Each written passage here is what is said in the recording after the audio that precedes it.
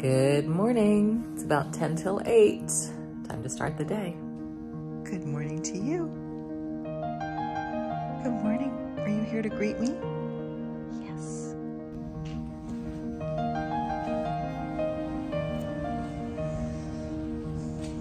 Good morning, city.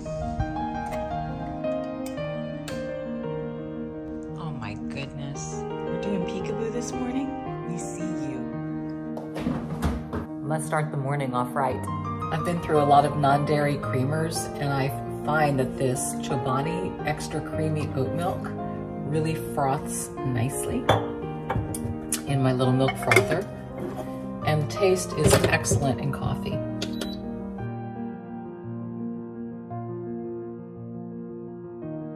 And I sweeten with the white stevia powder from New Naturals.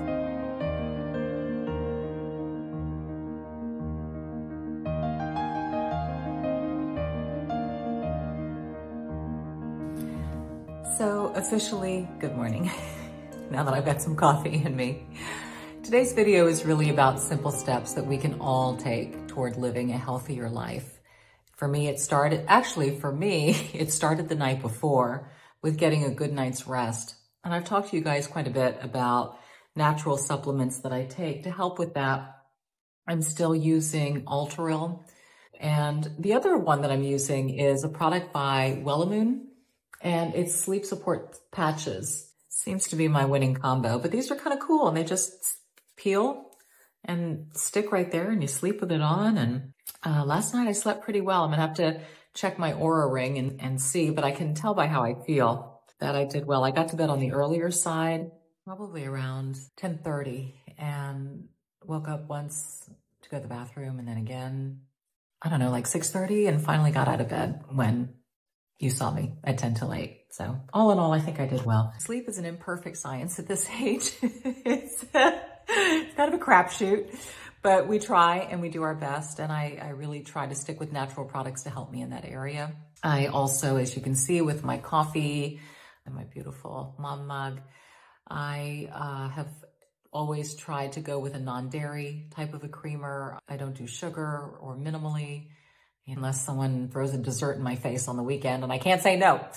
But that's sort of my starting point. And we'll talk a little bit more about food throughout the video and movement, lifestyle, because I truly believe healthy living is just that. It's a lifestyle choice. It's how we choose to rest, move, eat, meditate, pray. It's everything all rolled into one. And yeah, it's critical to me. And so we'll talk more about each individual thing as the day goes along. Oh my gosh, what a glorious day. I wanted to take a moment and share something with you that you may actually find to be helpful. It's a supplement that I've been taking lately, and it has really, really improved my gut health. You know, when we enter midlife, it seems we can get all these fun digestive issues, things like bloating and gas that tend to pop up. And well, I actually found something that is working and helping to improve my gut health, improve my digestion. And it's called Symbiotic, and it's by a company called Ritual. I've talked about them before. In fact, they've got a multivitamin for women over 50, and they also have a protein powder that I really, really like. But now they've got this new product called Symbiotic. And what is great about it, after doing some research, it's really a daily 3-in-1 supplement, and it combines prebiotics, probiotics, and postbiotics. Now, I bet you've never heard of that before. I certainly hadn't either until I started researching this. But postbiotics actually help support the cells in our gut lining, which in turn promotes gut, digestive, and immune health. And this supplement is really designed to reach the colon and not just sit in the stomach. And that's really important. So when you think about it, prebiotics, they're the ones that foster the growth of all that good, healthy bacteria in our gut. The probiotics are those live microorganisms, and they're the ones that help to relieve the bloating, the gas, even mild and occasional diarrhea. And now I'm adding postbiotics to the mix. And I kind of see this as sort of a full coverage insurance policy for my gut, really. What's really nice is that it's just 1 capsule a day. Looks like so. any time of day without a meal, incredibly easy to take.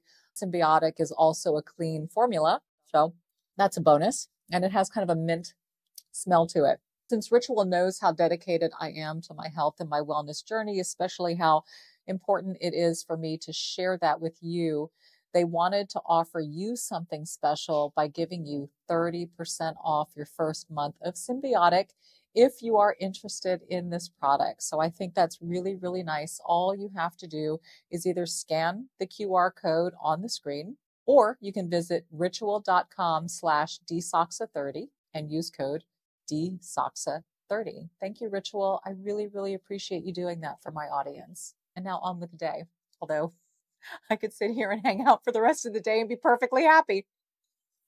So how I really love today as I'm enjoying my coffee is sitting over here in my podcast set, which I've moved where my dining table was. And I really prefer it. It's such a nice little cozy area to read. It's my little reading nook. And I love Sarah Young's Jesus Calling, the daily devotionals. And I had just read for today, so I'm shooting today's video on October 7th. And in today's devotional, it's about entrusting our worries into God's care, and that his presence is with us always, and that we are to trust in that and to let it drive out the darkness and fear that lies within us. Today is the day the Lord has made, and he is abundantly present in it. And when I think about the past couple of years in my life, and so many of you have reached out to me about it and have said, I don't know how you got through, what a challenging time, so much change, so much transition. And I honestly can tell you that I could not have done it without my connection to God and my prayer practice and my belief system. And I can think about so many years where everything was great and wonderful, and it's so easy to give thanks during those times, right? When everything is just rolling downstream. But when you feel like the salmon swimming upstream, I think that's when God really wants us to press into that gratitude. Because even when you feel like you're struggling, you're trying to come up for air, the current's just pushing you down. But if you can find the gratitude and you can find the blessings in those moments, that's really when our faith is just released. And I think that's when God just shows out in our life in such powerful ways. The lessons that we learn, if our spirit, eyes, and ears are really tuned in, the growth that we discover in ourselves, the resilience, the tenacity, the appreciation for things that maybe we took for granted. And as challenging as this time has been, I can honestly say I'm probably closer to myself and closer to God than ever before. And I'm grateful to him for the challenges, because it has sharpened me in a way that I'm blessed for. So yeah, thank you, God. Thank you for letting me share. I always make my bed before I start my day. I just need my space to be clean and tidy, and there's just something about making a bed that sets the stage for the rest of your day.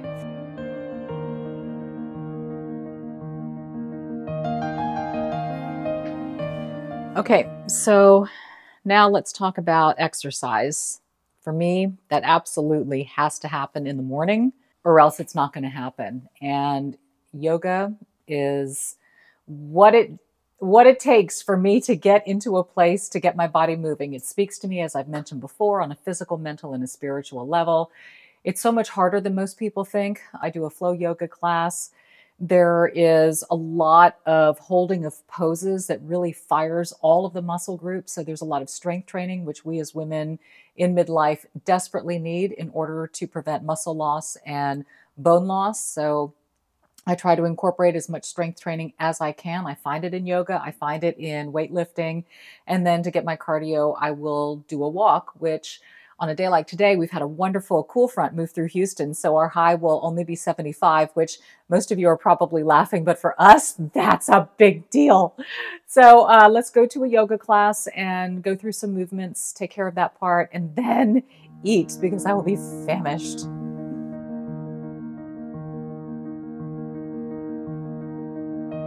Saturday morning classes are generally packed. Let's go find a spot.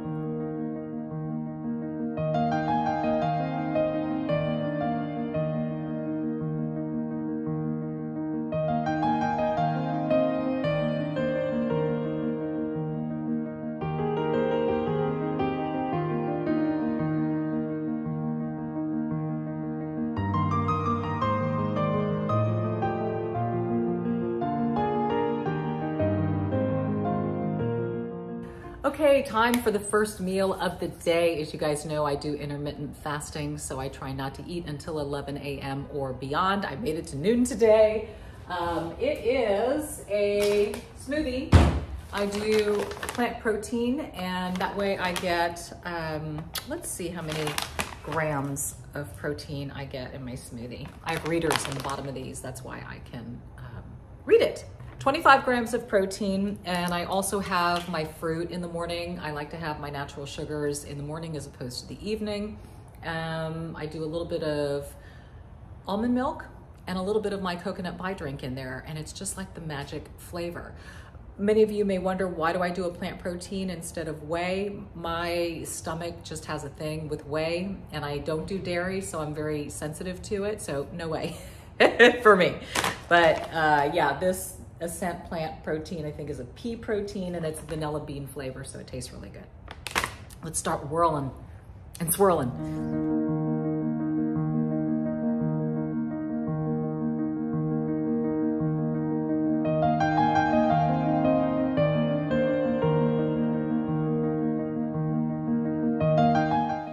This is some dark purple deliciousness right here.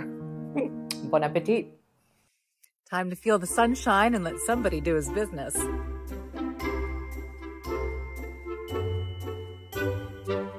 Okay, like I said, this weather feels way too good to be staying inside. Got a little taste of it while I was walking Oscar. And I had mentioned to you that I was going to head out to the park today because it is a weekend and it's just so rare to get this opportunity to get this kind of exercise in. So I am taking advantage of it and putting on my SPF. I was laughing. I reached for this. It's by Sunday Riley. It's called Naked Sundays. And I thought, we're just a day off. It's Naked Saturday, but good enough. I have a feeling the park is going to be packed. Our Houston Astros are playing today, which is, I'm in Astros orange, go Stros. But the game is like a 3-something, and I'm trying to head out to the park by 1:32. So we'll see how crazy it is, but I'm just excited to get out. Finally made it out here. It is beautiful and not too crowded, which is amazing considering what a nice day it is today.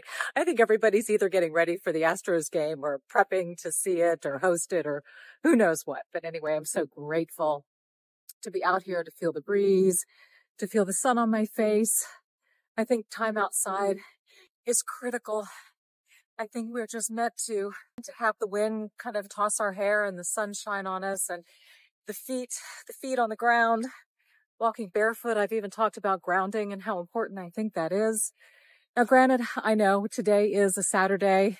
All days do not look like today, but what I'm trying to show are different little nuggets, things that maybe you can incorporate in a day. And maybe your day doesn't have all of these things in it, but maybe it can have some of these things. And I do believe it's the accumulation and the sum of the whole. And all of these things are just so great for physical and mental health. So I am seriously enjoying this, and I hope you detect that.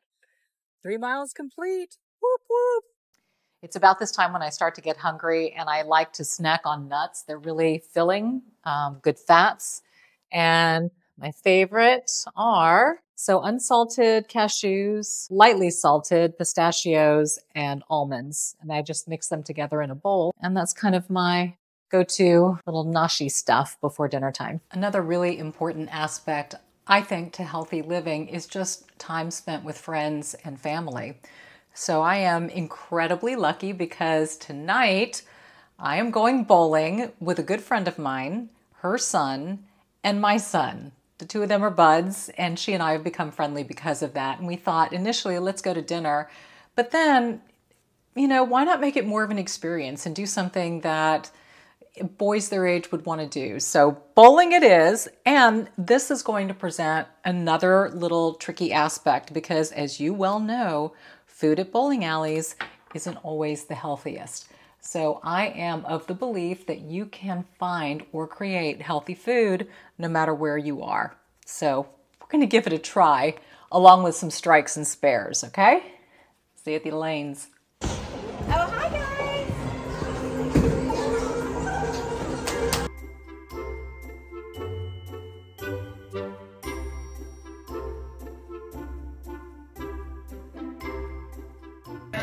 take my word for it. I suck today. All right. Doing a super salad with chicken. Brussels. Nice.